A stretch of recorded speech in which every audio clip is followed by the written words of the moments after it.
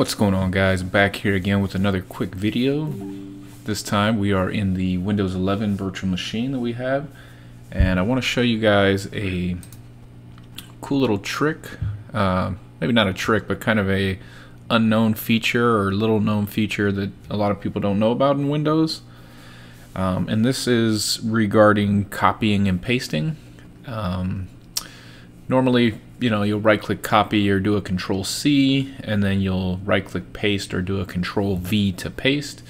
And that's fine if you just need to have one item on your clipboard.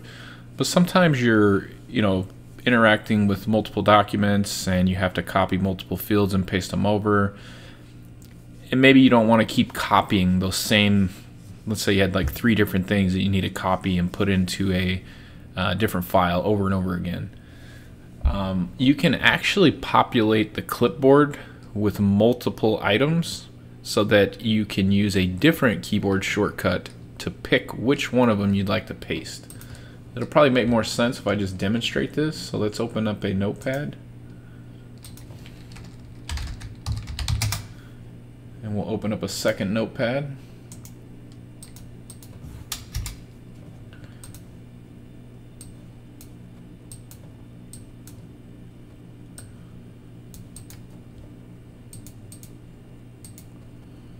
Let's make the font a little bigger here so we can see it.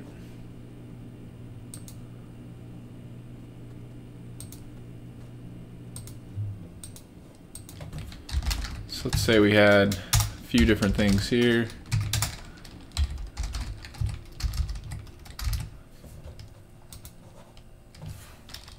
And then we needed to put them, somewhere in this other document multiple times.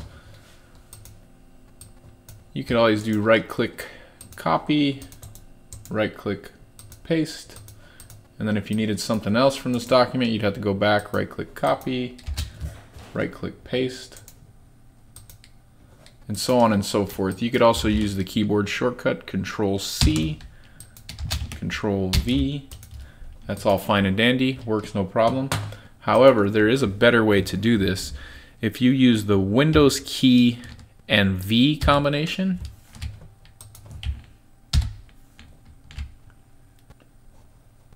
Clipboard is not enabled by default. You'll get this pop-up. Just turn it on.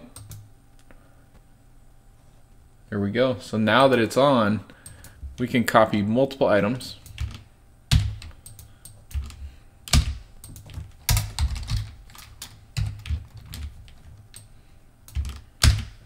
And now when we go to paste, we can hit Windows key V and select which one of these things on the clipboard we want to paste.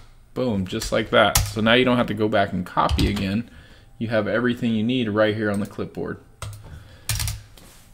Nice little pro tip for you guys if you work with a lot of documents and you do a lot of,